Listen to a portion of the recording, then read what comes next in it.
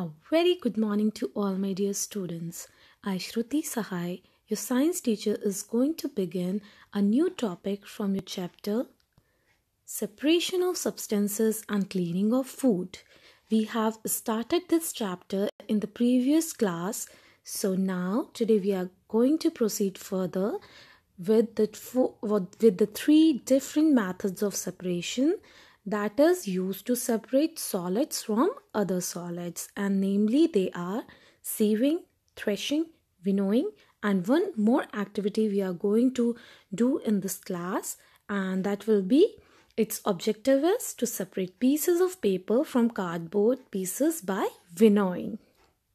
So students, before moving further or proceeding in this chapter, you should know the two new terms, and these are husk and sieve.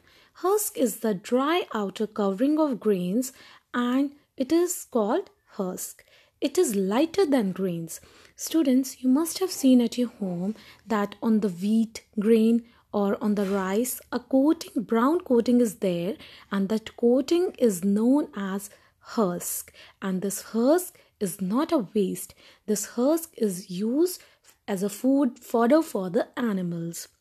Sieve. Students, in each of you, in every house, the sieve is there. You must have seen your mother sieving the flour before making chapatis. So sieve is a mesh held in a frame.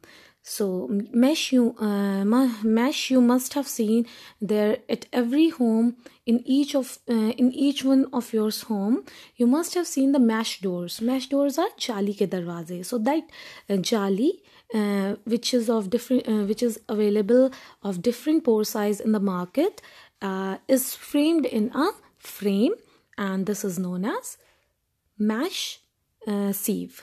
Students, you have seen on the construction sites this kind of mesh of square shape is placed, and it is bigger in size, and its pores is also bigger in size as compared to the sieve which is present at your home. And the sieve is used to separate the bigger pebbles or stones from the sand.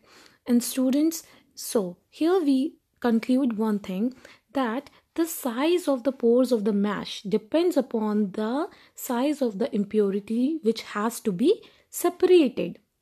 Here you can see the pebbles are of bigger size, so the mesh size is also big. So here you can see that the floor is very fine. So here the mesh size of the pore size of this mesh is very small. Now students, sieving is method used to separate components of mixture which are of different sizes. So you can explain sieving in just one line, that is, it is a method to separate components of mixture which are of different sizes. So here students, I would like to give you one example. If you will mix wheat flour with chalk powder and you will sieve it, you will see the observation that both the things will be sieved, both the things will be filtered. No residue will be left on the surface of the mesh because these two different components have same particle size. So for this method to be taken, the size of the impurity and the two components of the mixture, 2 or 3 whether should be different in their size. Now students, see threshing, the other method of separation. Wow, what a beautiful view is it, no?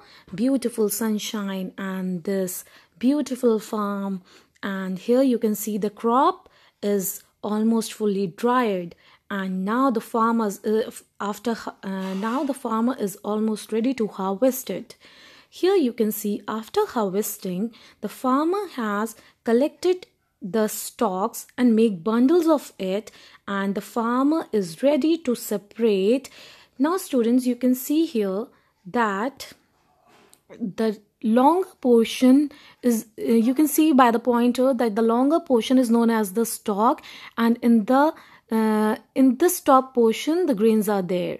So what the farmer will do to separate the grains from the stalk, that the farmer will take a solid thing and will beat it up, and will beat these stalks. Or one other alternate method he can do, that he may just put the stalk in his hand and beat it on a log, on a wooden log or something that is hard, so that the grains from the stalks could be separated. So here, students, threshing could also be done by the animals, because as the field size is very large and the crops are not less in quantity, and that will require a lot of labor, so animals could also use to do this, and machines in the large fields are also being used to do this. And see how a man is beating the stalks of by holding the stalks, and the grain is being removed. So this is also a method of removing the crops or the grains from their stalks. So in one line you can explain threshing is the process of separating grains from stalks is called threshing. Students, you must have heard that the children talking among themselves that yes, yesterday I got a very bad threshing from my mother. No, so threshing is beating up something with a hard object. Now, the last method of separation we are going to study in this class is winnowing. By the name itself, you can understand its meaning. Win is taken from the word wind. Winnowing is blowing off by the wind. So here you can see, you must have seen your mother doing it at your home. While after cleaning the rice by hand picking, he used to just flip the plate to make the grains jump, and after that the mother will, or the mother or whoever is cooking at your home will blow to separate the lighter undesirable particles from the grains. So students, here one activity is there, that the boy is playing in the playground, and there he saw a pot, and in that pot a mixture of stones and sand are there, and the boy picked up the mixture in his hand, and after that he blew it away, and what remained in his hand? Pebbles remained in his hand.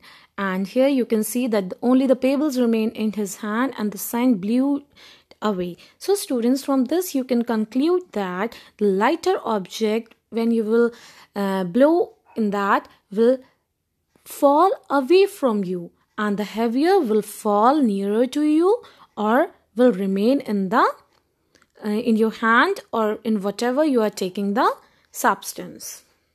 Students, you can explain winnowing in one line by winnowing is a method to separate lighter components of a mixture from the heavier ones by wind or by blowing air. Students, in the last we are going to perform one activity. In that activity you need to have a waste paper, and you will not have to take a fresh paper, as we have studied in the previous chapters that we need not to waste the paper, as it will require deforestation, and plants are very, very important for our survival. So we will take the waste paper, in that a used paper, or you can take newspaper, and you have to cut it into smaller pieces, and you will have to take a waste cardboard box from your house, which is of no use now, and you have to cut it in the similar size pieces, and you will have to mix it and place it over a tray, and after that switch on the fan, or you can, if you don't want to switch off on the fan in such a winter, you can just blow it, and you will observe that the newspaper or the waste paper will fall away from you, and the cardboard will remain on the tray or will fall closer to you. So by this method it will be very easy to understand that the heavier object will be closer to you and the lighter will fall away from you. The same method is used by the farmers to clean their grains, or in the homes as well. So you will observe that the pieces of cardboard will fall closer to you than those of papers. So here at this point you are able to answer the 4 types of different separation methods: hand picking, threshing, winnowing and sieving. And these methods are used to separate the solids from solids. So students, thank you for listening and hope it is very much understandable to all of you. And students, you are asked to perform this activity at your home and go through this video, listen to it, enjoy. Thank you.